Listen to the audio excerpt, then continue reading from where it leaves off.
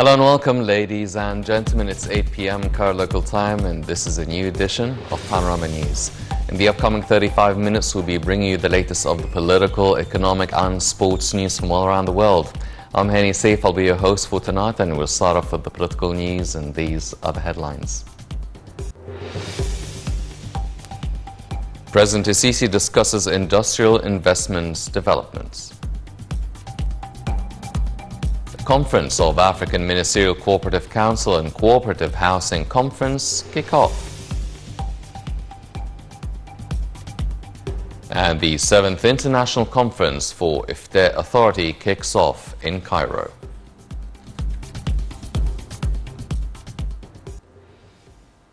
Welcome back. The news in details. President Abdel Fattah al-Sisi held a meeting on Monday with Prime Minister Mustafa Madbouli and Minister of Trade and Industry Ahmed Samir on the latest economic developments. During the meeting, President Sisi instructed to activate measures concerning the industrial investments and to contact with the businessman community to deal with obstacles facing them. The President also directed to boost activities of industrial complexes across the nation and to support the young investors in the field of small and medium projects.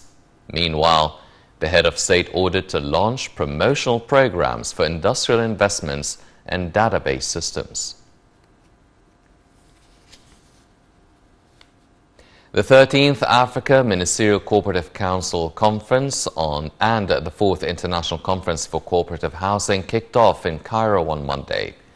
Housing Minister Asim Al-Gazzar inaugurated the meetings, which are held under the auspices of President Abdel Fattah al-Sisi.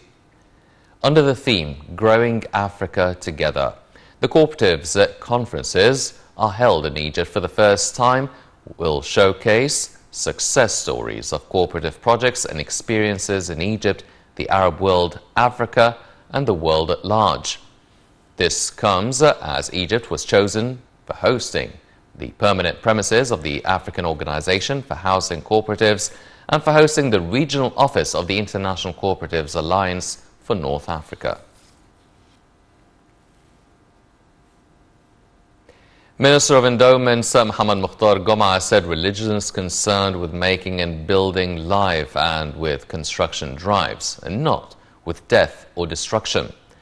The minister was addressing the opening session of the 7th Global Conference of Egypt's IFTE Authority on Monday, which is held under the umbrella of the General Secretariat of the IFTE Authorities worldwide and under President Abdel Fattah al-Sisi's sponsorship. The 7th version of the conference is themed Fatwa and Sustainable Development Goals. Goma added that all efforts that lead to building, construction, and achieving nations' strengths and human interests are essential parts of religious goals and ends.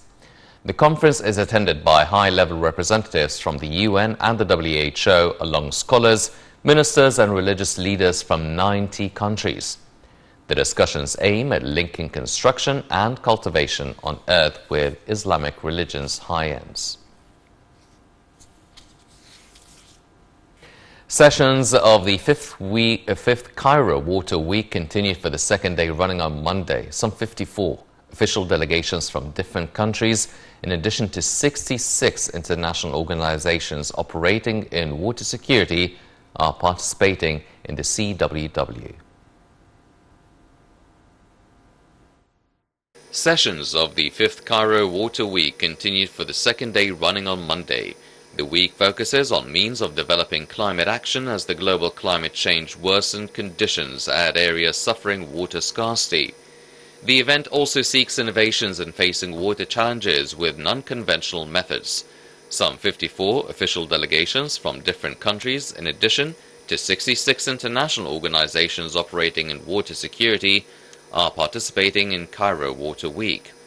Earlier, in remarks at the CWW opening session, Foreign Minister Sameh Shukri said that the world is currently facing mounting challenges due to overpopulation and climate change. In his capacity as the chairperson of the 27th UN Climate Change Conference, Egypt's top diplomat said a roundtable debate will be held on water security. The minister called on all participants to take part in the upcoming conference with the aim of coordinating efforts on water challenges, warning of any unilateral actions regarding water security. The Cairo Water Week has become an active regional and international platform to discuss water issues, increasingly important to enhance international peace and sustainable development, with the aim of intensifying international action on water and climate.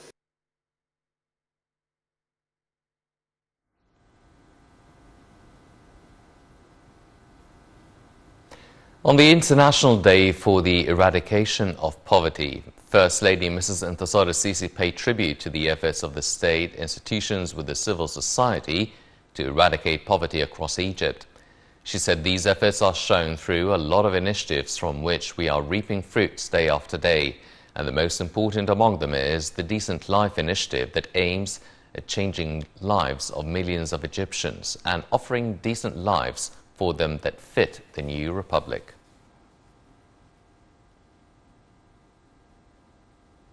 The Interior Ministry announced on Monday that security forces have arrested a man disguising in a woman's clothing who works with the police. The ministry added that the arrested suspect used to broadcast fake videos and audios which hint that the Brotherhood terrorist group has supporters.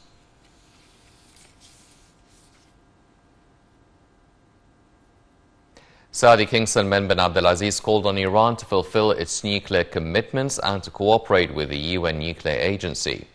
In an address to the kingdom's Advisory Shura Council on Sunday, King Salman also said the kingdom was working hard to support stability and balance in oil markets, including by establishing and maintaining the agreement of the OPEC Plus alliance. He added that his country was a mediator of peace and highlighted the Crown Prince's initiative to release POWs from Russia last month.